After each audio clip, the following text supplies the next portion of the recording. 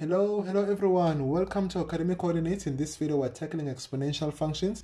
This video is specifically for grade 11s. However, even if you're doing grade 12, feel free to grab your pen and paper and let's do this mess together. Okay, this is an example of an exponential function, and then we're going to look at different maneuvers that happen on this function and the effect that those maneuvers have on the equation of the function, right? We're going to consider both the vertical shift and the horizontal shift of the function.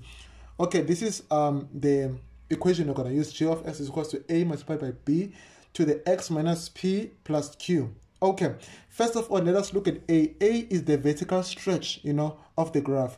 When a is positive, right, a actually affects the shape of the graph, how the graph will be. When a is positive, our graph will be like this, or it can also be like this.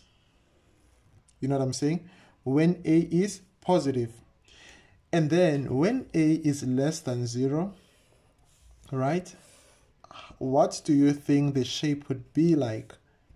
Right, when a is less than 0, this is x, this is y. Our graph will be something like this. Okay, that's not the most perfect graph you've ever seen in your life. Okay, cool. Our graph will be something like this, and obviously here we are actually considering the basic cases, you know what I'm saying, where the graph was not shifted, you know what I'm saying, either vertically, or horizontally, right? So these are the basic cases, and I want us to look at something, guys. Look at this graph and this one, right? It's as if these graphs are reflected on the y-axis, you know what I'm saying, and look at these two. It's as if these graphs, right, are reflected on the x-axis like this. And I would like to just put it into your perspective, guys. Now that I've mentioned something about reflection, when you are reflecting on the y-axis, right, g of x will equals to g of minus x. This is a result of reflecting on the y-axis. And when you are reflecting on the x-axis, right, g of x will be transformed to minus g of x. You know what I'm saying? Okay, let us continue, guys. Let us look at b. B has got a number of restrictions. First of all, b cannot be negative. Cannot be negative. B cannot be negative. Let us consider why is that the case. You know what I'm saying? For example, let's say we've got negative 1 squared. This is equals to 1 squared, right? Negative 2 squared is the same as 2 squared. You know what I'm saying? So the behavior that we are seeing here is not a behavior of an exponential function, and hence b cannot be negative, right? Also, b cannot equals to 1. You know what I'm saying? If b is equals to 1, I mean, imagine, guys, 1 to the power something. I mean, if we've got 1 to the power of something, I mean, like, it's not going to be an exponential function, right? Let's say you've got 1 to the 1. Let's say 1 is equals to, y is equals to 1 to the x, for example. Y is equals to 1 to the 1, right? This will, y will equals to 1. Y is equals to 1 to the 2. Y will equals to 1. Y is equals to 1 to the 3. Y will equals to y. And also 1, I mean, this is not the behavior of an exponential function, right? And lastly, I want us to consider that b is greater than 0, right? And also b can also be a fraction, you know what I'm saying? Like, for example, let me just give you guys maybe an example right there. Let's say this is the graph y is equals to 2 to the x, right? This graph, a reflection on the y-axis will be, this one will be y is equals to 1 divided by 2x, to the x, right?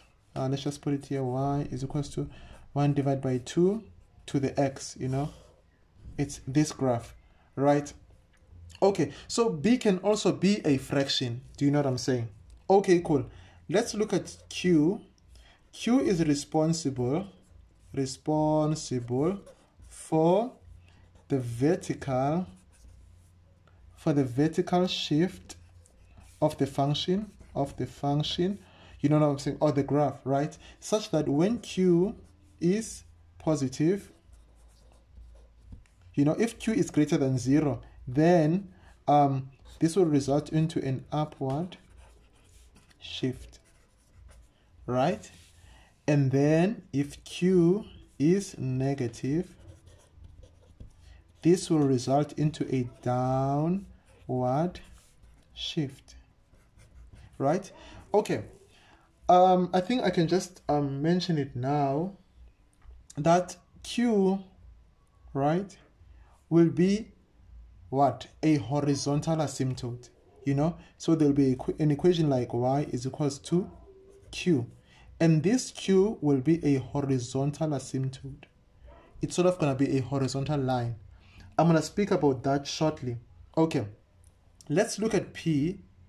You know, previously when we look at exponential functions, we considered only vertical shift, such that q accounted for that. But now p is responsible for the horizontal shift of the function, you know. Okay, let us look here, guys. Y is equals to abx minus p, right? And let's say p itself is positive, right? Y is equals to a to the bx plus p. P itself is positive, right? I want us to look at the effect of p because, you know, p confused quite a number of people as to it's as if it has got an opposite effect, right? We're able to establish, for example, that when q is positive, this will be an upward shift. When q is negative, this will be a downward shift. Let's look now at p, all right? When p itself, for example, here is positive, and then we have got a function like this. Let's say a is positive. We've got a function like this, x minus p. When this is the case, the entire function is shifted p units to the right. And this one, the function is shifted p units to the left, right? Such that, okay, p units to the right, maybe it might be somewhere here, right? P might be somewhere here. Maybe the function is shifted p units to the right, and this one, the function might be shifted p units, you know what I'm saying, to the left. You know what I'm saying? Okay, cool. Let us continue. Okay, let's say we've got a function, y is equals to 1 multiplied by 2 to the power x minus 1. Y is equals to 1 multiplied by 2 to the power x plus 1. For example, this graph y is equals to 2 to the x. This one, this graph, okay, actually there is it. This graph will be shifted, you know, here, right? 1 unit to the right. So the entire function will go to the right. So here, this graph will be shifted 1 unit to the left. So the entire function will like go to the left. You know what I'm saying? Okay, cool. But be careful, guys. I think I have to mention it that in as much as this is the case, you know, we're dealing with hyperbolic functions and they were asymptote. Just note that at x is equals to 1, right? This function will be defined. You know, same applies here, right? Even so basically, in as much as this one is shifted 1 unit to the left, right, and this one is 1 unit to the right, it does not necessarily mean that P is equals to 1, for example. P is equals to -1 for this one. Then P is equals to 1 for this one. It does not necessarily mean that this is the vertical asymptote. You know what I'm saying? Because of the graph will actually be defined there. Okay, on the next video, we're going to do an actual example. I've realized that the video is becoming longer, than I actually intended. So on the next video, we're going to do an actual example where we're actually going to see, the impacts of all of these elements, that are housed in an exponential function, equation, right? And we're also going to interpret the function. We're going to find the domain of the function, the range of the function, the values of x where the function is increasing, values of x where the function is decreasing, right? All right, guys, do stay awesome, stay blessed, have a fantastic day.